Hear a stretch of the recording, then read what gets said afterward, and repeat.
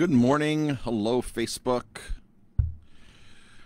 Good morning, Facebook. November 19th, Chef Marcus Guiliano here from Aromatime Bistro in Ellenville. And thank you, everybody who's tuning in live on Facebook, YouTube on the replay. And there's my sound check. Microphone's working. So, good morning, everybody. It is November 19th. We are less than a week away from Thanksgiving. Really hard to believe that Thanksgiving is already here. There's always a little confusion for Thanksgiving at the restaurant here. People think that we do our soup kitchen for Thanksgiving. We actually do our soup kitchen for Christmas. And that is Christmas Day. We do a soup kitchen. We provide no questions asked meals to anybody who asks for meals. We delivered meals to them. We do up to 550 to 750 meals every single Christmas. We've been doing this since 2003. Christmas 2003 was our very first one. So if you want to get involved and volunteer and donate, that'd be fantastic. So we even did it last year more than ever. The local community needed it. So that's it. So it's about 9 o'clock. It's 9:01 a.m. I only have a couple minutes to get on here. I've been busy since 6 a.m. cooking and working and getting stuff done here in the office. Went to the gym already, got my run in. So I've been super productive this morning. But it's 9 a.m. and I wanted to talk about a trend that we're noticing in restaurants lately. And all of my restaurant tour friends are talking about this. We're talking about it here at the restaurant. And in fact, the Wall Street Journal had an article out. I believe it was in today or maybe yesterday, but there was an article that surfaced from the Wall Street Journal here. And I don't know if they wrote it themselves or if they just, copy and paste from somewhere else. There's all these journalists get their sources from one place and literally copy and paste, especially when it comes to press releases. Doing press releases years ago, I would have the same article. They wouldn't change a single word and put it in many, many papers. So the Wall Street Journal had this, wine.com, which I think is associated with the Wall Street Journal and some other restaurant publications, talking about the customer not always being right. Restaurants and hotels push back against the uptick in customer tantrums. So I know that we've noticed here, and so have a lot of my friends, that some customers lately, since the pandemic, are just irate, upset. They take their frustrations out. They let things bother them that maybe they shouldn't. Sometimes, yes, things are do go wrong in restaurants. Of course, we're relying on a lot of different moving parts in a restaurant, and many of the people that are in the restaurant industry that are working it are not people that it's their career. They're in there while they're in college. They're in there to get them by from one job to another to make extra money part time. It's not like, a pilot who flies a plane, who that's his job and goes through the whole checklist, and that's all he does for his whole life. So sometimes restaurants can be tricky to find the right staff. It takes a lot to have a great staff. We have a fantastic staff here at the restaurant, but we do a lot of team building, a lot of training, lots and lots of team building, and people keep asking us, like, what's your success in the restaurant industry to having a great staff? So that's it, be their life coach, and not so much your boss. Of course, you have to be their boss, but you have to help them succeed with everything they do in life and encourage them and help them set goals and move forward. That's the one key thing that helps us with our team members here. So if you're tuning in live, by the way, drop a comment, #live, if it's on the replay, #replay. So, but recently, there's been lots of posts and forums and Facebook. Is the customer always right? And the answer used to be, customer's always right. Customer's always right. We were drilled that when we were at the culinary school and the hotels. Customer's always right.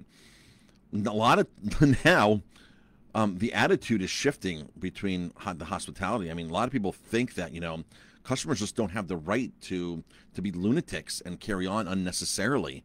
And I've noticed here in the restaurant, there's certain people that I've had to put in their place over the years. We've been here 18 years. I would say probably 2 or 3 times over the course of 18 years, I had to put somebody in their place. Since the pandemic, it's probably been double that. And there's a combination here. Folks, we're tired in the restaurant industry. We don't have the restaurant industry as a whole does not have enough staff. We're tired. We're exhausted. Many of us are overworked, and and it's hard to buy ingredients. Like, it is super hard to buy ingredients. And we're out of tuna. We've been out of tuna for 4 weeks. Our tuna, we're going to be out of our tuna for another 3 to 4 weeks. It's not going to be back into stock. I ordered stuff for Thanksgiving this week that didn't come in. It's on back order until December 2nd. December 2nd, Thanksgiving's long over. We're maneuvering things around. So if a guest comes in and goes, why don't you have, this, and this, or that? I'm sorry, we just don't have it. The world can't buy it right now. Like plastic cups, like it's almost impossible for the world to buy plastic cups, just like it was toilet paper at one point. But a lot of guests come into restaurants and they really just carry on unnecessarily. And I hope this is not the trend going forward, because a lot of restaurateurs are fed up with it, and a lot of restaurateurs are saying something. A lot of restaurateurs are kicking people out of their restaurant. So I've told certain people in the last 2 years, how I really feel about them, and that they're not welcome here. And it feels good. It feels really good when you know that somebody's coming in and taking total advantage of you, abusing your staff. And I've always stood up for my staff. If you're going to abuse my staff, I'm sorry, you can't do that. You can't do that. If we screwed up, fine, we'll fix it. We'll make better on it. We'll do good. We're not perfect. Give us the opportunity to fix it. But if you're going to come here unnecessarily abuse and bitch and be cranky and talk down to people, we just don't have patience for that. And I think more and more restaurants are in that same boat. We just don't have the patience for it. For me, I'm happy that we can be open. I'm happy that I can get 85% of the ingredients that I'm using. I'm happy that I have staff and team members that come here to work every day. I'm happy. When this first thing happened, when the pandemic first hit, I was like, oh my gosh, like what's going to happen? I was like, sell everything we have in this place now. Like, let's turn all the inventory into cash, because we don't know what's happening, right? We didn't know if we were going to be open. We didn't know if we were an essential business. So there was a lot of uncertainty, and we were like, just like sell everything you possibly can. That's when we started doing our grocery store, because people were buying everything we possibly could sell, and it turned out really, really great. But interesting read today. So if you Google tantrums, let's see, what do you have to Google to get this article? Wall Street Journal. Wall Street Journal, you can't read the whole article because it's a membership. But on other sites you can find it. Restaurants and hotels push back against the uptick in customer tantrums. So, I myself as the owner, I tell my team members, you're not the one to get upset at guests. You're not the one to do that. If there's a problem, an issue, you come to me, and then I will take care of it. We don't give our staff free rein to tell a guest not to come back. That's my call as the manager, and I think that needs to be a very distinctive line in a lot of restaurants where the staff isn't the ones that are doing that. That's the manager's job. The manager's job is telling the guests that they're out of line.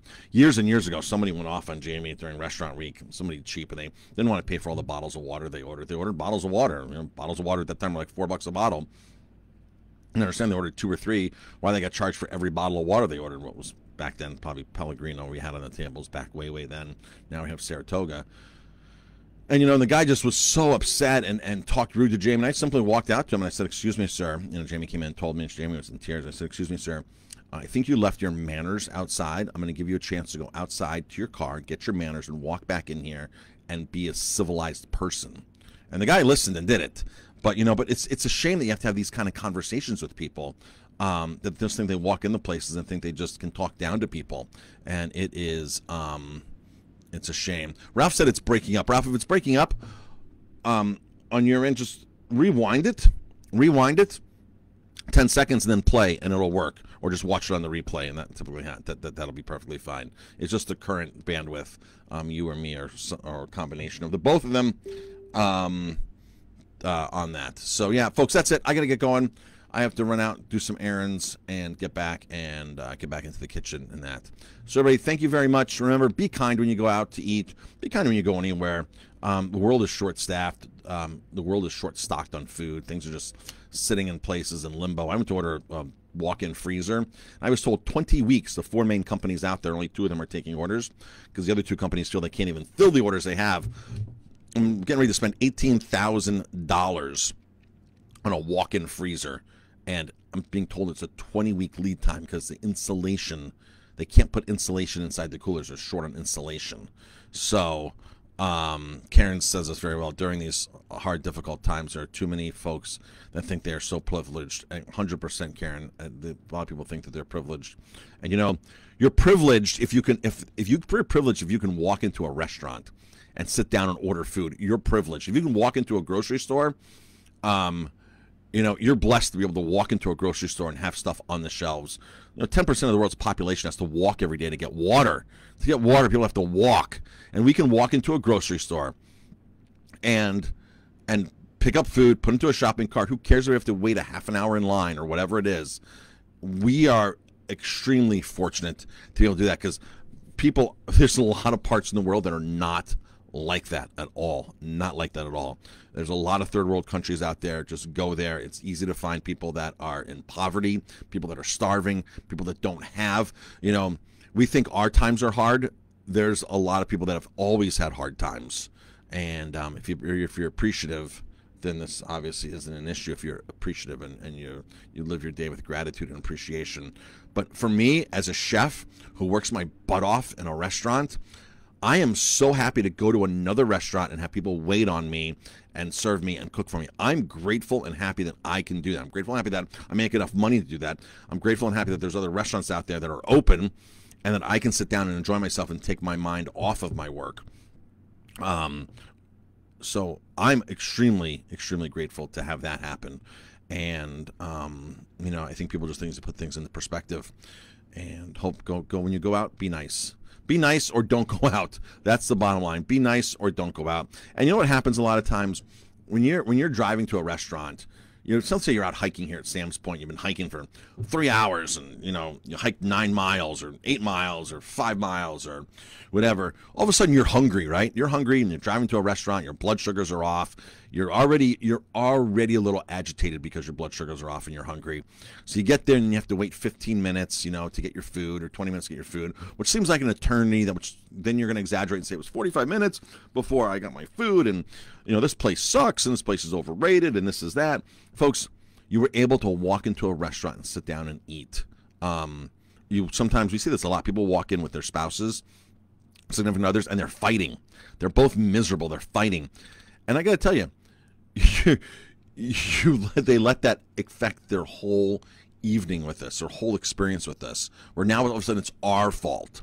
It's our fault. My staff has to be the bearers of this brunt here and get a lower tip because they were the ones fighting. They weren't the ones enjoying themselves. Just be happy. You're at a restaurant. If you were out walking, 3 to 5 kilometers for your fresh water from the village to get back to your house, that's a different story. You drove here in a car, you got out, you walked into a restaurant, you have money to pay for it. Just be happy. That's the bottom line. Just be happy, be appreciative, be grateful, or don't go out and make other people miserable. All right, folks, got to get going.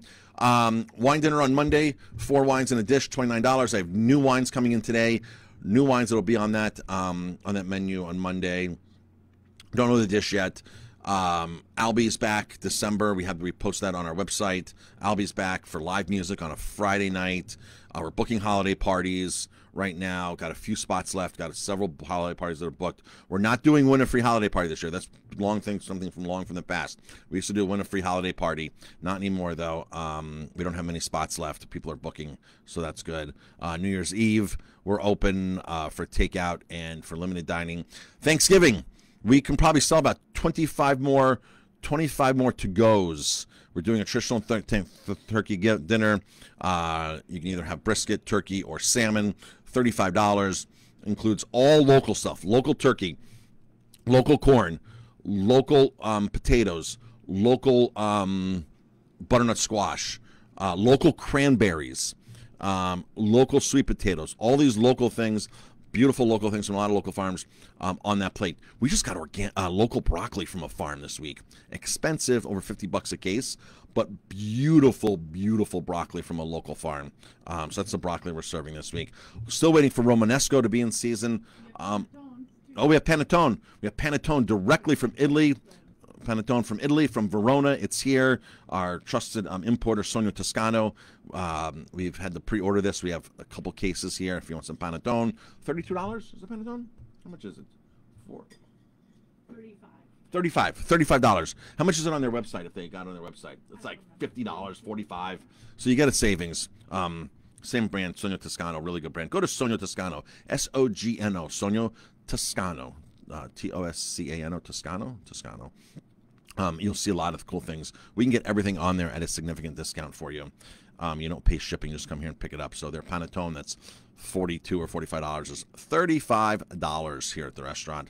Prosecco panettone from Verona, Italy. Panettone is an amazing cake that comes from Italy every year this time of the year. Only Northern Italy from the Verona area. Karen says, oh, Romanesco soon. I've ordered it a couple times and it's been shorted on our orders from Norwich Meadow Farms, certified organic from upstate. We've gotten shorted 2-3 times on that. All right, folks, that's it. Got to get going. Talk to everybody later.